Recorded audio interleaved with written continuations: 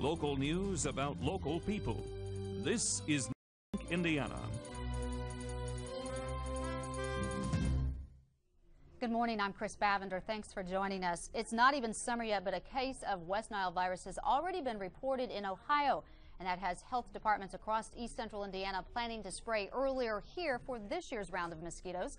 Targets include damp areas or waterways that could be breeding grounds for insects. We look for containers that have water. It could be a cup in the backyard, it could be gutters, failed septic systems. Spraying should start by the end of the month. Indiana State Police have used unmarked cars for years as a tool to catch speeders, but as Newslink Indiana's Amanda Lentz tells us, the look of that tool will soon change. Indiana State Trooper Kent Haven spends most of his days on the road clocking speeding vehicles. His unmarked car is just another tool in the battle against drivers with a lead foot. They've always been unmarked cars on the state police, and other departments have used them. Has the speeds gone down? No. Havens drives a Ford Crown Victoria. State police no longer use Camaros. Chevy stopped making the Camaro, so all those guys who are in Camaros are going to, like this, unmarked Crown Victorias. Chevy stopped making the sports car in 2002. I guess that's the reason why it's going by the wayside. They stopped building that particular brand of car. Haven says the unmarked car has advantages.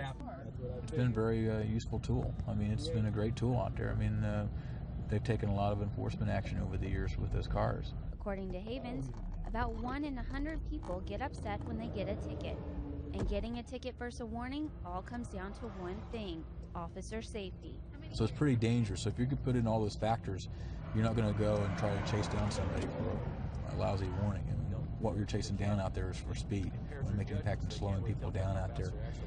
In Muncie, Amanda Lentz, Newslink, Indiana.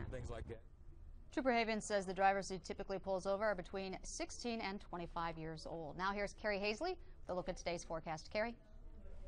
Thanks, Chris. We start things off with a look at the high temperatures today. In the lower 60s as a cold front moved through the area overnight last night. 63 will be the high here in Muncie, 63 in Marion, and in Newcastle the high temperature 64 degrees. If we take a look at this graphic put out by the Storm Prediction Center in Norman, Oklahoma, we are in a severe weather risk. In fact, from Thursday into the day on Friday. With this, we could see rain and possibly some strong thunderstorms. Thunderstorms continue throughout the day today, and overnight low temperature tonight 50 degrees. Chris? Thanks, Carrie. That is Newslink Indiana. Join us at 6:27 tonight for more news and get local news about local people 24 hours a day at newslinkindiana.com.